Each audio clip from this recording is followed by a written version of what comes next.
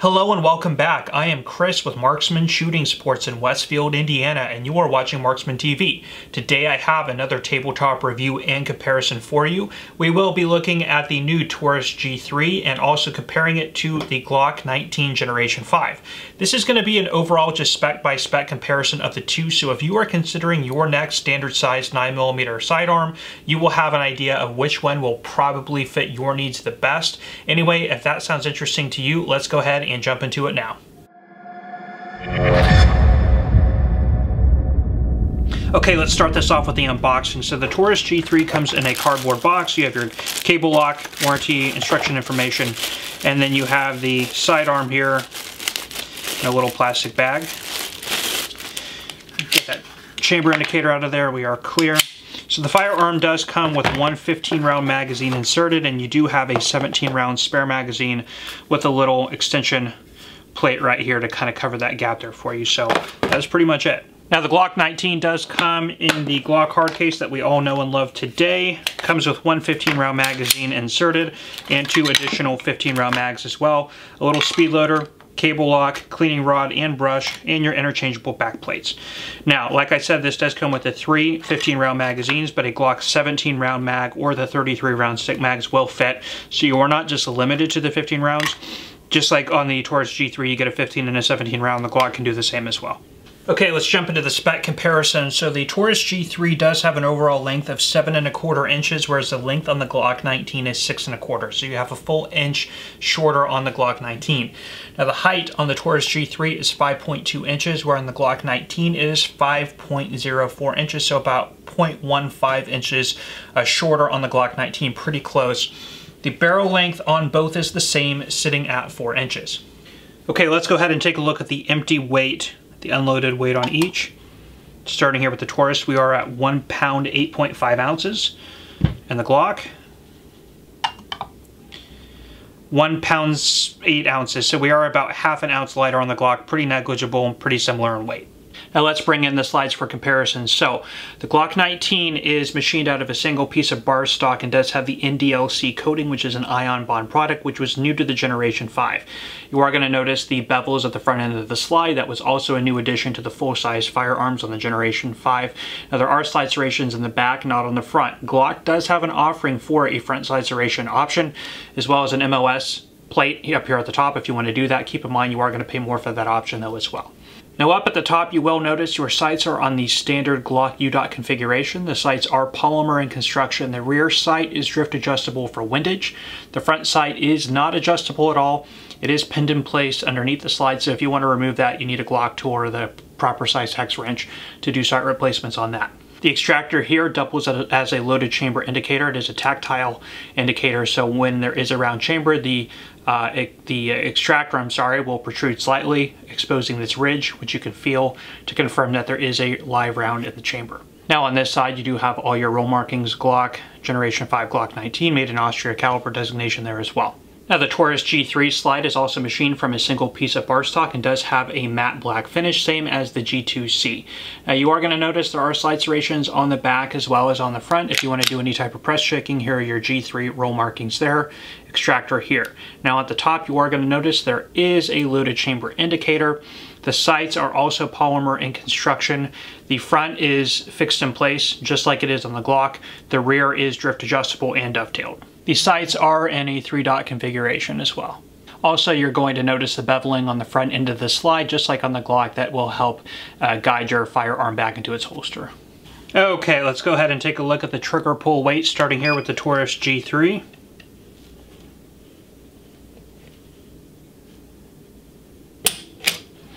And it does come in at 5 pounds 3.3 ounces. And the Glock 19.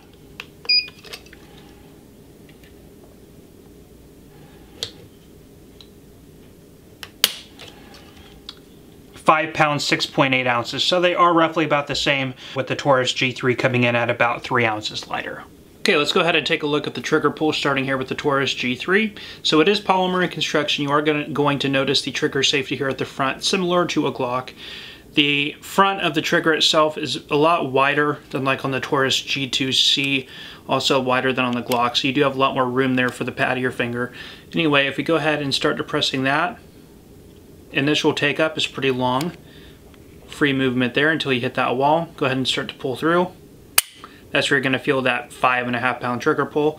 There is an over travel stop here on the back of the trigger, you'll see. Now, reset. Start to release. Right there's the reset. So a very short reset from there, right into a clean brake. Actually, very smooth reset, very smooth brake. The only complaint on this, of course, is that initial take up is usually pretty long. Now you will notice that if I let go without re-racking the slide, it does have double strike capability. So from there, this is a little bit heavier. If you're on the double strike, you can double strike it again, of course, if you get a light primer strike or anything like that. So you do not have to reset the slide in order to get follow-up shots if you need to. Now the trigger here on the Glock also is polymer. You're going to see that there is that trigger safety device there as well, and the front of the trigger is a little bit slimmer than on the Taurus G3. If we start to pull, there's a little bit of creep right there, a little bit of that classic Glock trigger sponginess, but from there, go ahead and pull. Nice clean brake, reset, pretty quick. Go ahead and pull again. Show that one more time. So actually, I'm going to say the initial take up on both is a little bit creepy. On the Glock, you get to that wall a lot quicker. Trigger, in my opinion, it's a better brake and a quicker reset. So I do like the trigger on the Glock a little bit more, but like I've said in a lot of my previous videos, I am fond of Glock. I do carry the Glock 17. I don't try and hide that. Now, of course, you do not have double strike capability. That trigger stays to the back unless the slide is manipulated. So there is that one plus there for the Taurus. All right, let's go ahead and get into the disassembly, starting here with the Glock 19. Start by removing the magazine and checking that we are clear. You do need to go ahead and pull the trigger. Now from here, you bring the slide back just partially, and there are 2 takedown tabs on either side. Go ahead and pull those down. Release the slide and it'll come right off the frame. Double guide rod and spring. Push out the barrel, and that is field stripped. Now the Taurus G3 is going to be very similar to the Glock. Start by removing the magazine. Checking that we are clear, and we are. Okay, so from here, you're going to pull back on the slide, just like on the Glock. Pull down on these 2 takedown tabs, just like on a Glock, and start releasing the slide. Now from there, this is the only way I know how to do this. Go ahead and then pull the trigger there. That'll release the slide. Pull out the guide rod and spring. It is a double guide rod, captive recoil spring, just like on the Glock. Push out the barrel, and that is field stripped. We'll take a look at the frames, starting here with the Glock 19. Of course, it is fully polymer in construction. Now, the Generation 4 went to this more aggressive stippling, and then on the Generation 5, they deleted the finger grooves. You do have this little cutout down here, which does bug some people, and it is my understanding that Glock has, on some of their models or all of their Generation 5 Glock 19s have kind of gone away from that. The point of that is so you can reach in there and snag the lip of your magazine and quickly extrude it out the bottom. Now, they did flare out the bottom of the magazine well. It's another change they did on the Generation 5, again for guiding in that magazine a little bit easier. You'll notice here on the back there is this pen which you can drift out and use as interchangeable back straps we saw in the unboxing to change the contours of the grip there.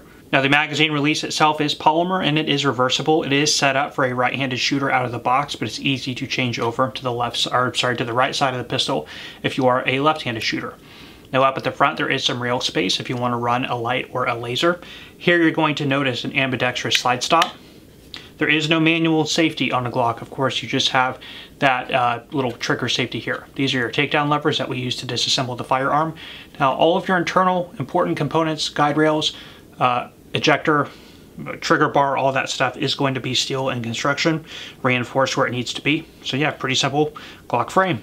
Okay, here on the Taurus G3, the frame is polymer here as well. So the texturing here is nice, much like the G2C. You do have more of a gritty sandpaper type texturing here along the back and on the front strap. There is no finger groove placement, just similar to the Glock 19. Now there is no interchangeable back strap system. That's okay for most people. Now you do have a section of rail up here at the front if you do want to run a light laser or anything like that. These are your takedown tabs.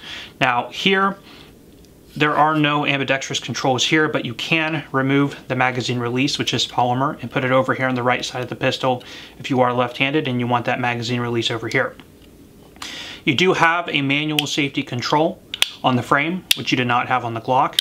And of course, here is your slide release here. All of your internal components, much like on the Glock, are steel in construction. Your guide rods, your ejector, trigger bar, all of that reinforced where it needs to be.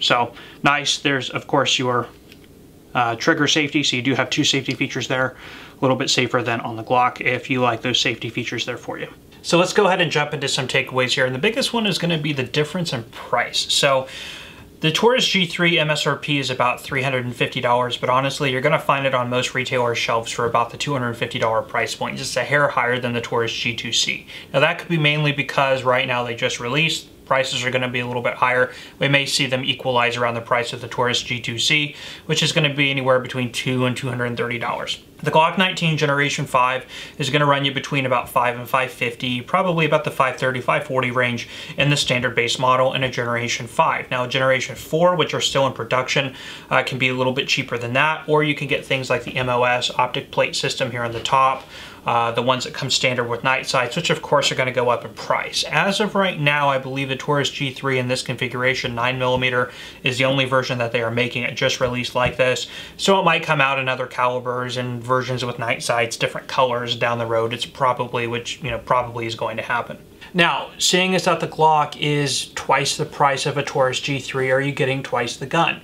Well, you are getting some decided advantages in the price. You are getting interchangeable back straps. That's important to you if you want to change the grip. Sort of modularity there, you have that option, whereas on the Taurus you do not. I personally believe the trigger on a Glock is a little bit better than on the Taurus G3. Not by miles, but noticeably better. You don't have the double strike capability on the Glock that you do on the Taurus G3, so keep that in mind if that sort of thing is important to you. But about right there, that's kind of where the sort of characteristic differences or advantages in the Glock stop. So is that worth double the price tag? Maybe not, probably not. In my case, no. I do like Glock handguns, so it's funny, I would personally spend my own money on the Glock just because it's what I'm comfortable with and what I'm familiar with. Would I knock or downplay the quality of the Taurus G3? Well, the Taurus G2C, which was a revamped sort of changed design of the PT Millennium Pro, that had been on the market now for, gosh, I think it's been about 6 or 7 years. The consumer reports on them have actually been really good. I mean, people have really liked them. They've proven to be reliable. They are a really good firearm for the money. They're not really cheap, they're just inexpensive. So if you are on a tight budget, or even if you don't want to spend the $500 on something like a Glock or an XD or an M&P, a G2C or a G3 is a phenomenal option. Your capacity is about the same. Starting off with a 15 and a 17 round mag. Of course, you can get your capacity in the Glock up to that as well. Your size on the Glock 19 is a little bit smaller, but the G2C characteristics or the size specifications and everything like that is still shorter than on the Glock 17. So you are right between sort of a 19 and a 17 in size, so you're not giving up a lot there. Weight is about the same. I think we determined we were at about 3 ounces heavier on the Taurus. So again, not a huge difference there. The Glock 17 is probably going to come in at about the same. So honestly, for the price point, again, I don't think you're giving up that much. Something that I personally would be interested in sort of, if I was in the market for something like this, I would definitely give it a shot. Again, I don't think you're losing a whole lot in sort of the reliability and the characteristics, the functions, the format, or anything like that in the Taurus G3 by giving up on that $250. Now, we do know there's an interesting book written by Paul Barrett, The Rise of America's Handgun. He did an interesting analysis on sort of the marketing tactics of Glock and sort of broke down the cost to build one of these, which at the time would have been about $150 per unit to manufacture. So Glock isn't inherently made a very valuable material or anything like that. It's just sort of more of an inflated price point to create perceived value. That's not to say Glock isn't a great and reliable handgun. Like I've said many times, I am a fan of Glock. I carry a Glock 17. I have a Glock 19 in my nightstand. I know last time I said that people thought that that was kind of backwards. It's because when I'm in my gun store, I open carry, so I go for the one with higher capacity, and I don't like to buy 2 of the same gun, so I have the Glock 19 at home, which again, I could put the 17 round mags in if I want to. So going off on a little bit of a tangent, but anyway, G3, G2C, great option for that price point. Probably honestly on the market the best economical option that you can get, sort of the most bang for your buck, and that again $250 price point, getting a phenomenal package that has proven to be good quality and reliable. Now, with that being said, my own personal experience, I do let people know that hope you don't have any problems because Taurus customer service is pretty awful, one of the worst in the industry in my experience as a gun store. I've now sent two firearms back to Taurus. One actually took a little over a year to get back. The other one actually we sent in for a customer. It was one of the Raging Judges, which took, I believe, about 6 months to get back. In both cases, they just sent brand new guns as replacements. So they didn't even, you know, do any work on them. They just took 6 months to a year to get around to sending a replacement. So, and I'm a gun store, and gun stores typically have better results with manufacturers than the average consumer. So take that for what you will. I know everybody's mileage is going to vary on that, but just keep that in mind. Glock, I actually have never sent in any product to Glock's customer service. Actually, the only firearm manufacturer I've never had to deal with on warranty.